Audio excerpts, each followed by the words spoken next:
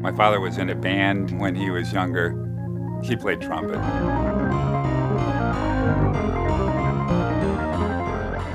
He told me repeatedly, no future in music. Stay away from it. After Boston became a huge hit, I started a company building devices for musicians, novel, new devices. And I remember him on the phone with me saying, "What are you doing wasting your time on this engineering stuff? You should be making a new record." Eventually, I had some success with my new electronic equipment company. Then he didn't know what to tell me. I knew I'd get mixed up sooner or later.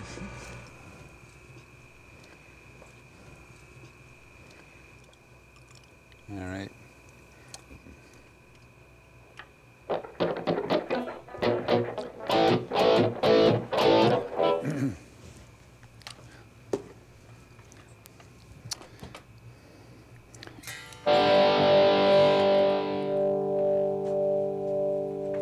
When I put my own studio together, I wanted to have a place that I might be able to go and get my ideas down on tape. Once I started, I discovered that I had to build devices to create certain sounds that I was looking for.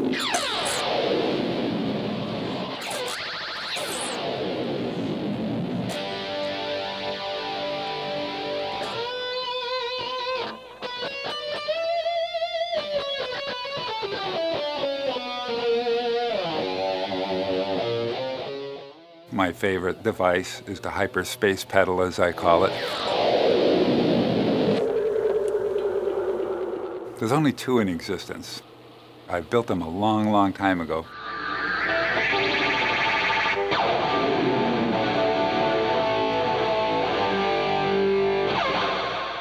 And as I became more adept at using them, I was able to create all the out-of-this-world sounds that people are used to hearing on Boston albums, but haven't heard before, most likely.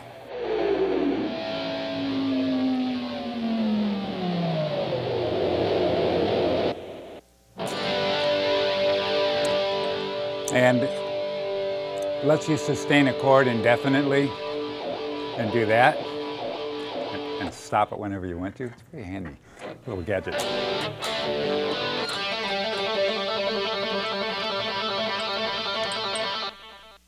The benefit of being an engineer and a musician is that you eliminate all the communication between the two. Of course, how do you tell an engineer that you want to be able to do this? I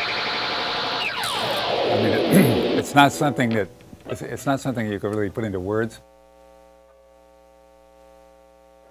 The devices that I built were just designed to produce sounds that I liked.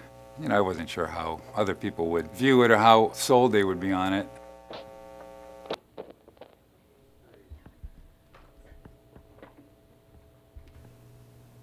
So I've been amazed when very well-known guitar players call me and send me messages and make comments in interviews about things that I built.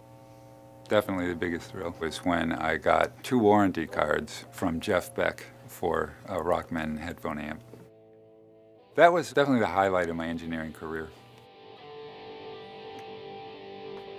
Recording in the studio can be stressful, it can just be sheer drudgery sometimes.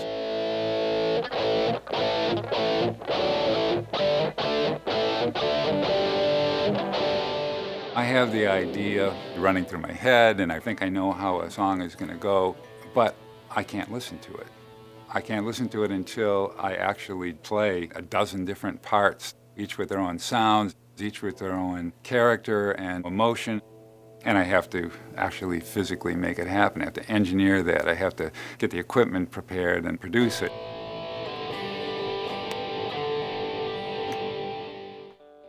When I have all of that done, then I get to listen to it.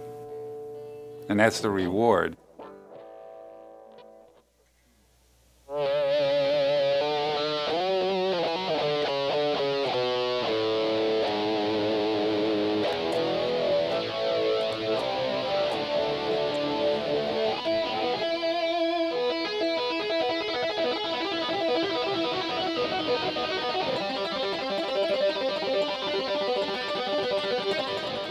when I'm designing something. I have an idea in my mind of what it might look like, how it might work, how you might feel using it.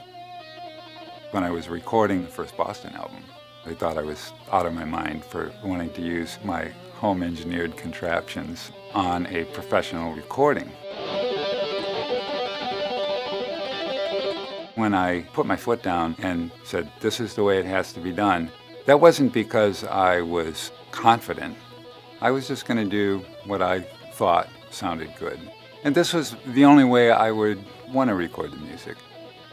I always felt insecure about my playing, my music. I was always thinking, you know, I don't think my music is good enough. I don't think it's as good as everything else on the radio.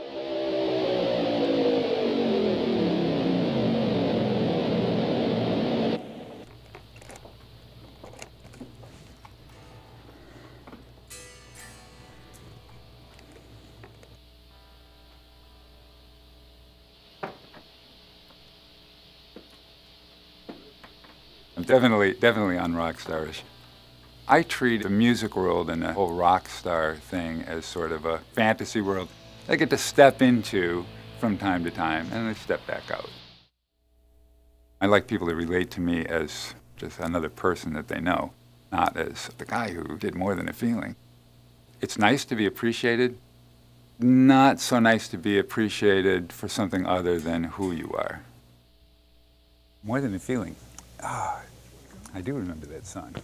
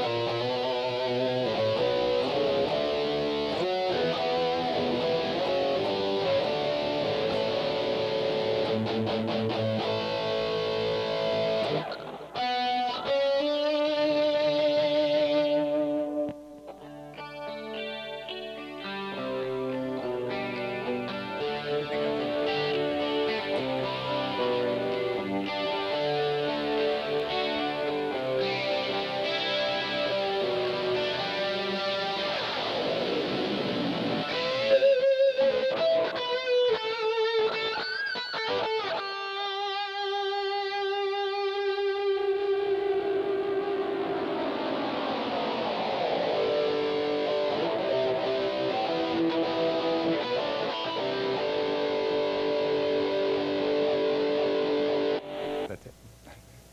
Amazing. Let's have dinner. Let's have dinner.